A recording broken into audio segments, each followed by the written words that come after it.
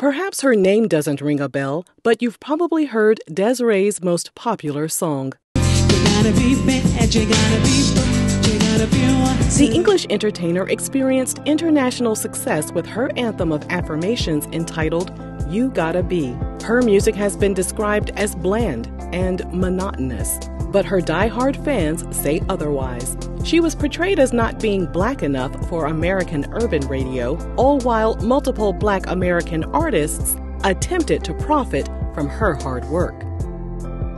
Unfortunately, a series of personal issues caused her to pull back from the industry, and she disappeared from the limelight for several years. She's very private about her personal life, but we were able to gather some information about what happened to her career. So grab some popcorn, sit back, relax, and let's get into today's video.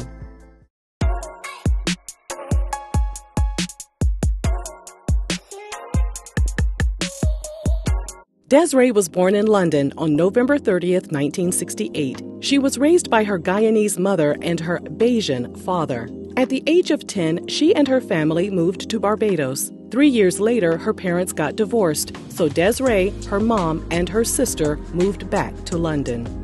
She grew up admiring singers like Billie Holiday, Stevie Wonder, and Bob Marley. And since her dad was a musician, she learned to love all types of music.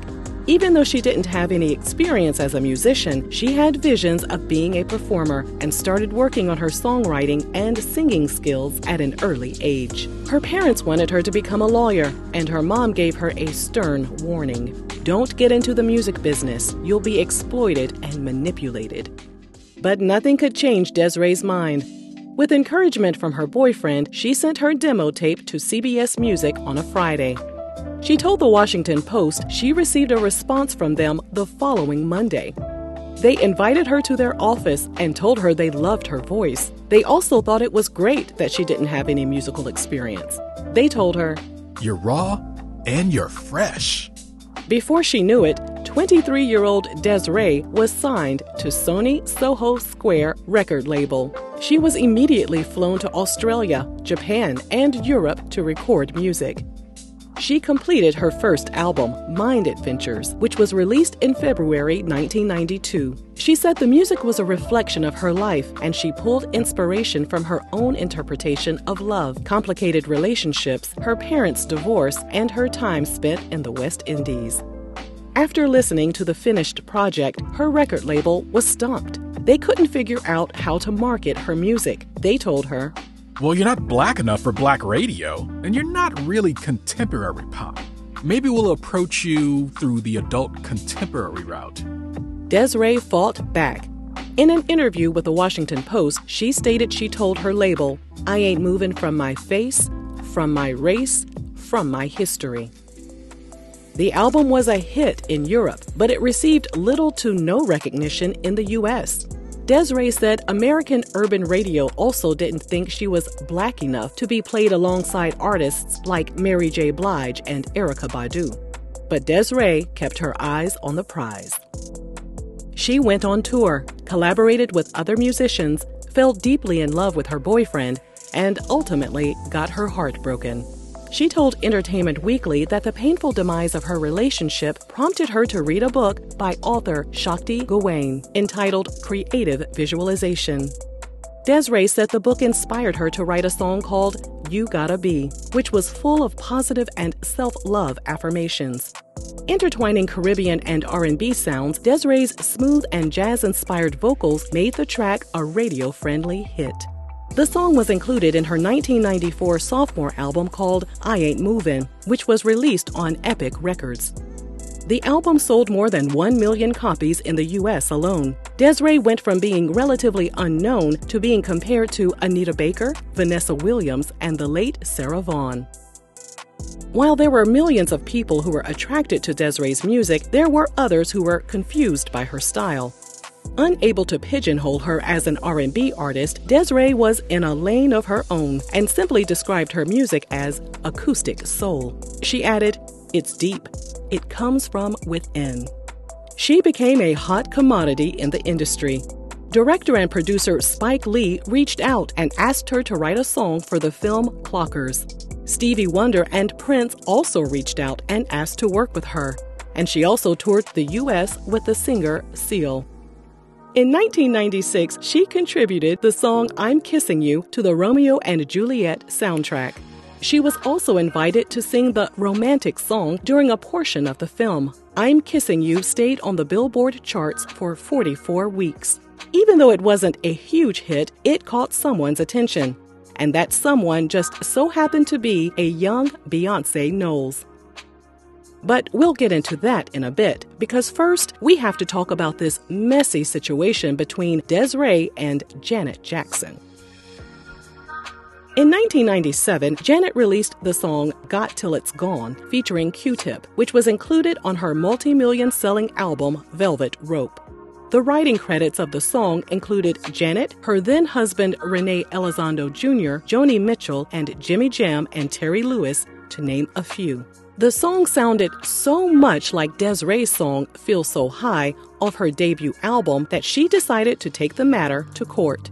Desree was sending a clear message to other musicians: do not use her work without permission.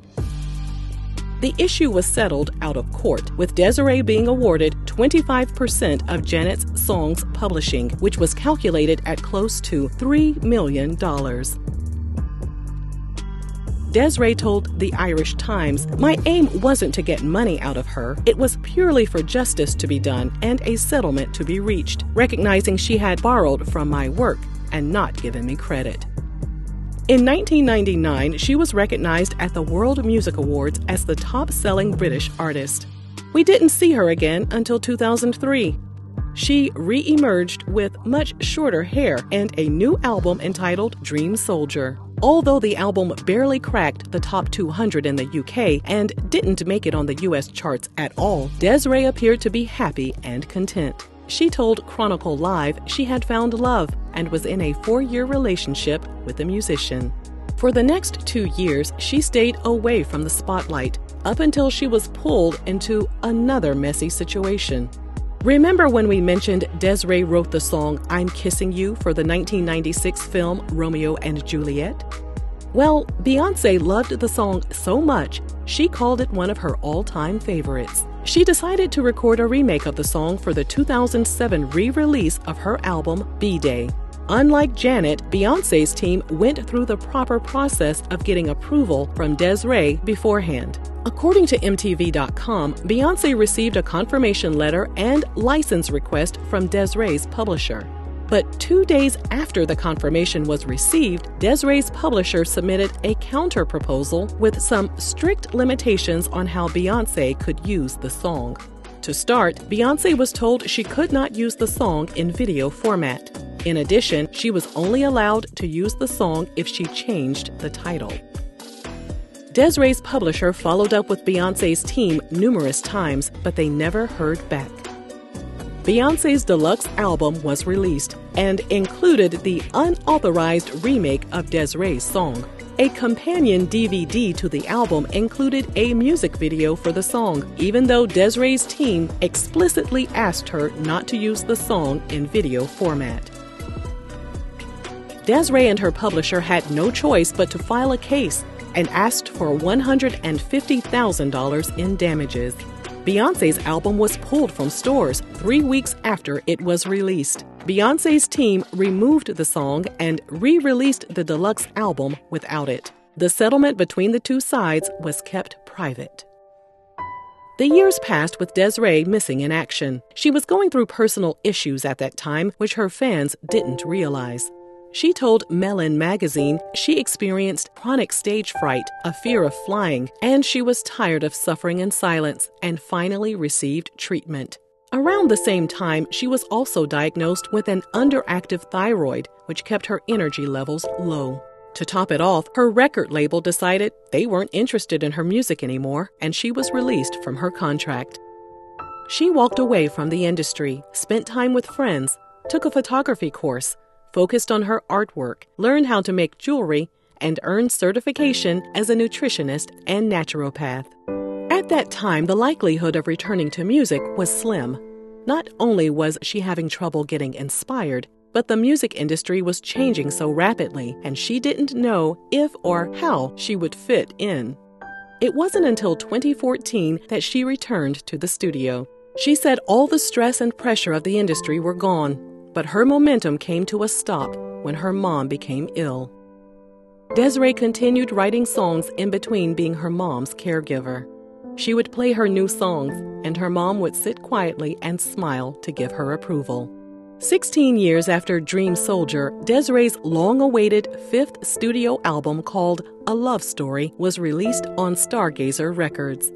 Desree's career has been an emotional ride. Making music is her passion, and we are all so grateful to be able to witness her immense talent.